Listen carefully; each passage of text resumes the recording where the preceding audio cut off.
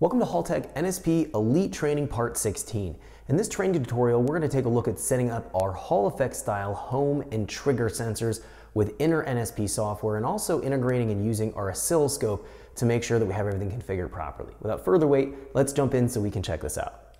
Okay, so let's get started. We're going to be taking a look at working with setting up our cam and crank pattern and configuration for our Elite systems using our NSP software.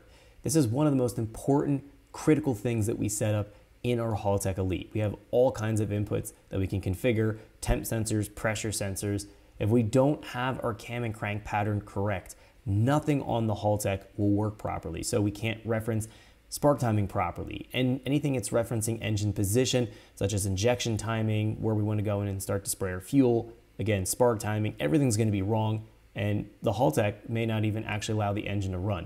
It may not even synchronize or allow the coils and injectors to fire if things are way out of whack. So we want to make sure that this is right before we head into doing any tuning, even trying to fire off our engine. If you're unsure of the cam and crank pattern that your engine has, we can use the oscilloscope to do a capture we learned about in the last tutorial and actually see that pattern, and then we can use the data from the oscilloscope to help us change the configuration settings so the engine will fire up and run.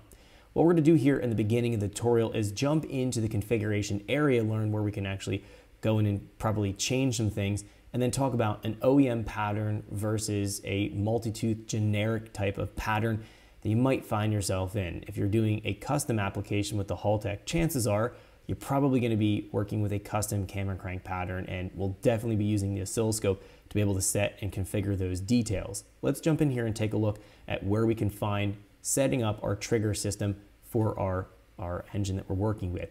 I'm going to move from my field tuning page over here into the main page. And then here we'll go into our navigation tree, and we want to be here under our trigger system. Under trigger system in our drop down, there's a lot of things that we can select here. We're going to find that they're basically all grayed out. Now, the reason that we're finding things like trigger activation voltage and trigger arming voltage being grayed out is because in this situation here, we're selected on our sensor type as a Hall effect type of sensor.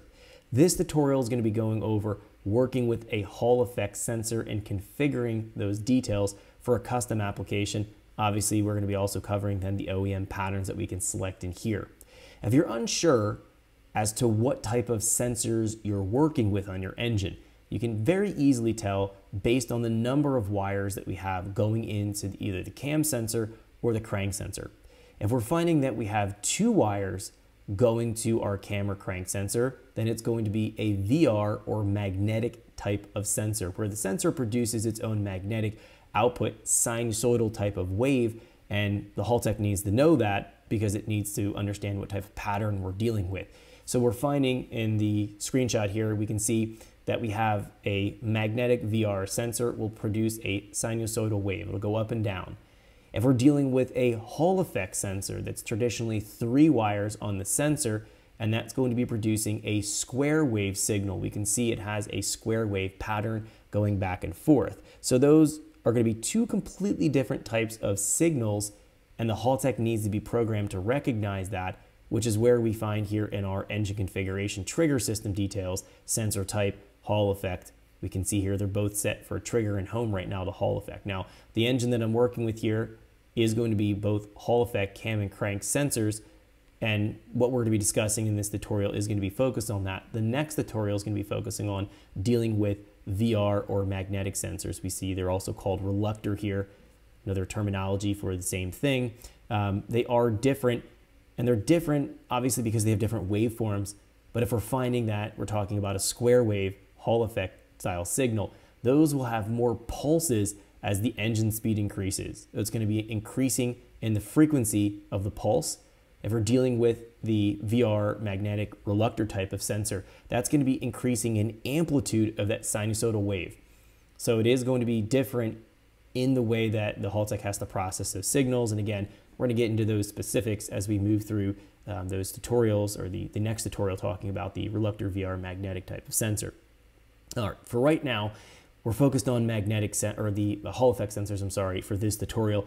Let's go through here and just jump into our trigger type. This is where we need to set the individual pattern for the cam and crank that we're dealing with. So what specific number of pulses the Haltech is going to look for. We have a lot of options in our drop-down menu. We can see here we have these generic options. These are going to be for even pattern configuration. So a 36 missing 2 on the crank, and then maybe a +1 on the cam. Or you might have a 60 missing 2 on the crank, and then you might have a +1 on the cam. Or you might have something like a 12 tooth, no missing teeth, or a 24 tooth, no missing teeth on the crank trigger, and then you might have +1 on the home, or maybe even have no home sensor, no cam sensor. You can run it in that configuration as well. You're not able to do sequential injection or direct fire, coil per cylinder type of configuration if you don't have a cam sync. In most cases we do want a cam sync, but you are able to configure that. So these generic options will allow you to account for those more generic type of patterns.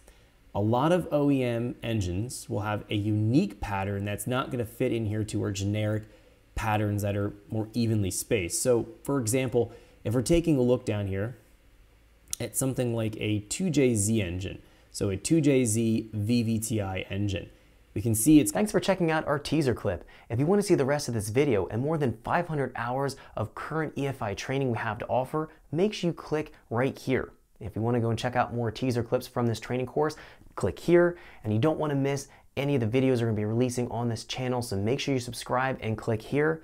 Thanks for watching, and I'll see you guys later.